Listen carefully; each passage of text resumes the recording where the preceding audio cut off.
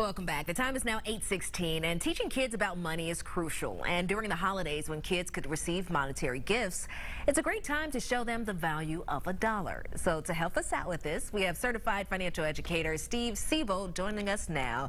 So good morning to you, Steve, and thanks for joining us. Hey, good morning. Now, I know you do have a few tips that we're going to get to, but before we do that, you do have a book that's out called How Money Works. So tell us about it and where people can go to purchase it. Well, it's a book on personal finance that we really wrote. My co-author and myself, Tom Matthews, is a 40-year veteran of Wall Street. We wrote it really so a 14-year-old kid could understand the basics of personal finance, and it's become the #1 selling book on the topic in 2020, luckily. Oh, wow. Congratulations. That is awesome. And it is never too early to learn about money, so let's go ahead and dive right into those tips that you have. The first tip that you say is to invest any money that they are gifted. Talk about that. Yeah, teach them a little bit about investing. And this is actually, on this day 40 years ago, I invested in my first stock. And it's a great lesson because, and I had the guy, I was gifted $100 40 years ago on my birthday. And I invested, and it's a great lesson to teach kids how money can grow. Yeah, that compound interest and how all that works together, too. The next tip that you have is to let them get involved with budgeting. So why is this a good idea? Well, teaching them that not all money is just there to be spent frivolously. I mean, it's really about, paying bills and meeting obligations and being a responsible citizen. And so it teaches them more about the real world of money as opposed to just the world of buying toys and things and material items.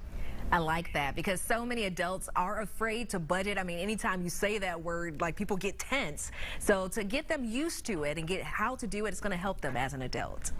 Next, you say to explain to them their wants versus their needs.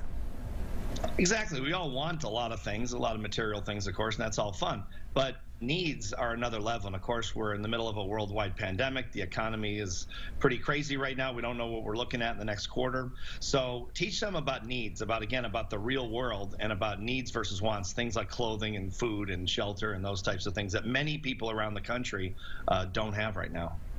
That is so true. And this next tip kind of goes hand in hand with that. Teach them to think before they spend.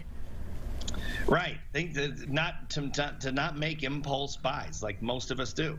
To really think about it, to not get up and wrapped up in the emotion of purchasing and the emotion of materialism, and really to think it through, because that bill is going to come due, and it's also an opportunity cost. If you buy something today, you don't have money for something else tomorrow.